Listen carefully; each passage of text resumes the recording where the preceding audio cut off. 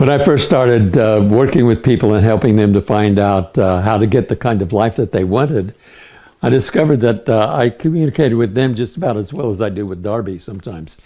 I had to learn a lot. I had to learn about their building rapport with them. You know, what I mean by that is momentarily joining their model of the world so I can understand what the world was like in their experience.